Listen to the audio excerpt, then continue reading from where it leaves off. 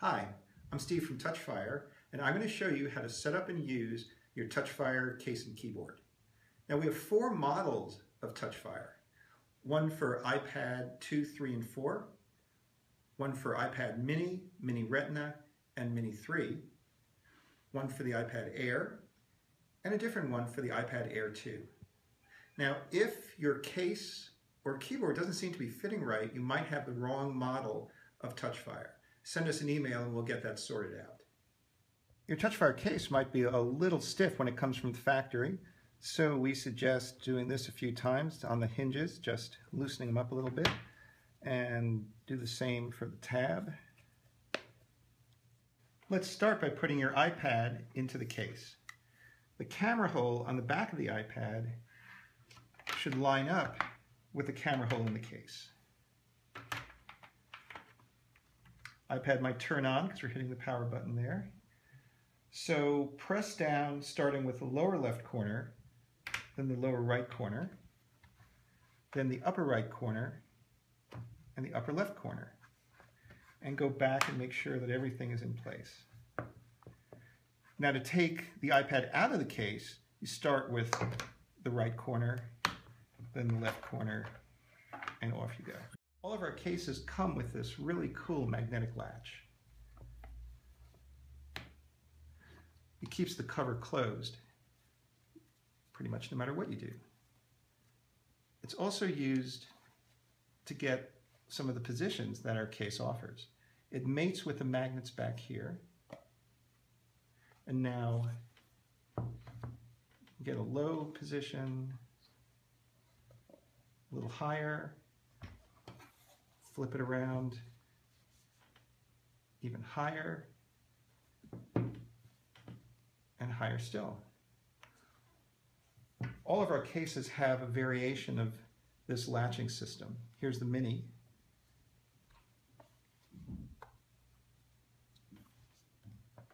And as you can see, it works pretty much the same. We also have a number of micro-adjustable viewing positions. For example, this goes from the low viewing position all the way up to almost the high viewing position. We also have a vertical viewing position, and the case has a sound booster that increases the volume by about 50%. Whoa! When do you come out to play? Finally, there's a built-in magnetic mount in your Touchfire case.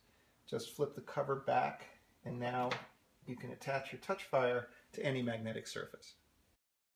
Now we're ready to talk about typing, but I first want to show you a few settings on your iPad that are important to get the most out of Touchfire.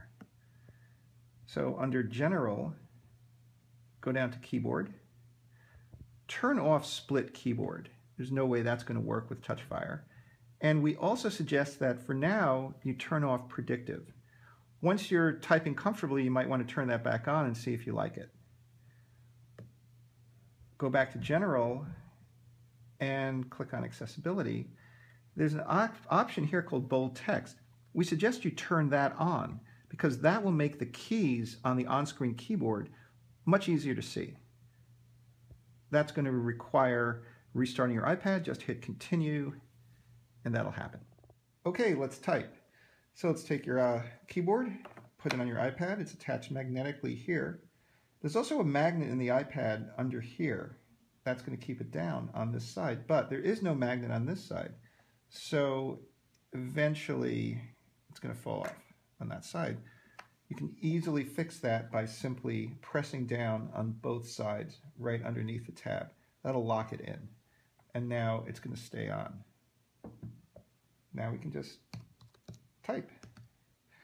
If you want to use your iPad full screen, you can easily just get the keyboard off by pulling it down.